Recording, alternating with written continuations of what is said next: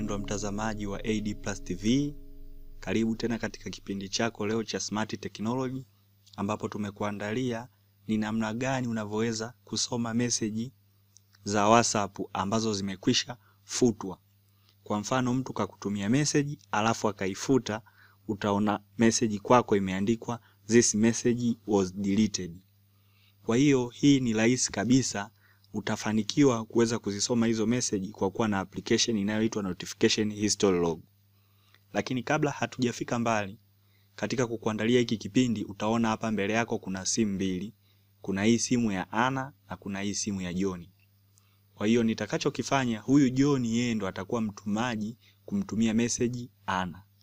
Tutaona sasa kwamba John akimtumia message Ana, mfano neno hello, akamtumia Ana, utaona huku kwa Ana hii message imeingia hello. Sasa utaona kitu kinachoweza kufanyika hapa. Huyu John yeye ataifuta message. Akishaifuta hii message, anafuta kwa option kama hivi, delete for everyone. Anakuja ana delete for everyone kama hivi. Utaona huku message kwa John imeandika you deleted this message, lakini huku kwa Ana imeandika this message was deleted. Kwa hiyo ni namna gani Ana anaweza kuisoma hii message this message was deleted? Kwa hiyo ni rahisi kabisa. Kwa hiyo unachotakiwa kufanya, utaingia Play Store, utadownload application niliyokuambia hapo mwanzo inayoitwa Notification History Log. Utaiandika hapo.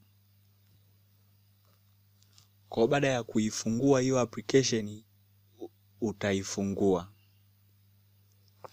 Lakini kwa mimi hapa tayari nimesha install, ndo maana imenipa option ya kuuninstall na kuopen. Kwa hiyo baada ya kuinstall hii application, nitabonyeza open. Utaona inafunguka. Na ikishafunguka, ili niweze kuzisoma message zangu, inabidi nije sehemu walioandika advanced history. Kwa nitakuja kama hapa advanced history, nitabonyeza. Baada ya hapa itakupa option enable permission. Nitabonyeza hapo penye enable permission. Utaona baada ya hapo imenipa ka box kama hivi, nitaweka tiki, au kwenye simu zingine unakuta imekupa button ka kuslide, kwa utaka slide light ili kuonyesha umekubaliana, enable permission. Kwa hiyo utabonyeza. Baada ya hapo utabonyeza okay. Baada ya hapo application yako utabonyeza back. Kwa hiyo kwa sasa tayari ushaweza kuinstall application yako. Kwa hiyo sasa kutoka katika hii simu yetu ya John, inamaanisha itatumwa tena message kwa huyu Ana, na hiyo message itafutwa. Sasa tutaona baada ya kuwa ameifuta na tayari tunayo ile application itatusaidiaje. Kwa hiyo hapa utaona na kwenda kutuma tena hiyo message kwenda kwenye simu ya Ana, naandika hello, alafu naituma kwa Ana kama hivi. Utaona huku kuna message imeingia.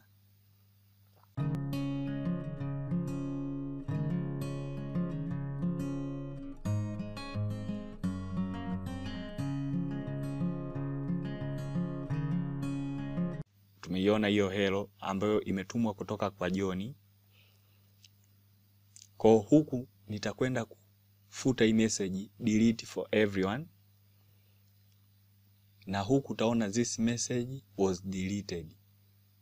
Kwa utaona ametuma na kuifuta. Sasa mimi nataka kuisoma.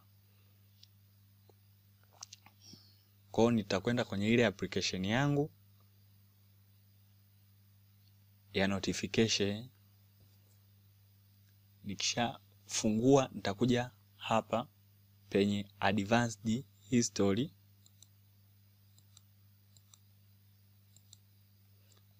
Nitabonyeza kwenye advanced history, nitaona option imenipa Ana, message alizotuma Ana. Inamaanisha wangekuwa wametuma watu wengi, ile icon ya WhatsApp ningeibonyeza kwanza ndio ingekuja kufunguka kunionyesha waliotuma message ni nani. Kwa hapo utaona Ana imekuja message hiyo. Message ya kwanza ilikuwa was deleted, lakini hii message ya pili imeandika hello. Kwa yeye baada ya kuituma na kuifuta ndo hii notification yake, lakini ile message ilikuwa imeandikwa nini? Hello, kama tulivyoweza kuona huku mwanzo. Kwa tumeona kwa kuwa na application kama hiyo imeweza kurahisisha mambo, hatimaye unaweza kusoma message zilizokwisha kufutwa.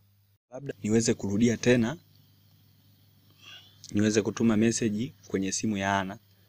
Sasa mimi yangu ndio hii simu ya John, nitatype hi KKK, ninatuma kama hivi. Ikishatuma ninakuja na inaifuta hii message, delete for everyone. Baada ya kuwa nimeifuta, utaona notification this message was deleted. Basi nitarudi kwenye ile application yangu, utaona nitabonyeza advanced history, utaona sasa hi KK, lakini message ya kwanza utaona this message was deleted. Kwa hiyo hata kama mtu ka delete, lakini ile message inakuwa tayari ishatunzwa katika application yetu ya notification history log. Basi ninashukuru kwa kutega sikio kutoka mwanzo mpaka mwisho, tumekuwa pamoja nasi. Usisahau kuangalia vipindi vingine vinavyofuata, lakini pia usiache kusubscribe, kulike na kucomment.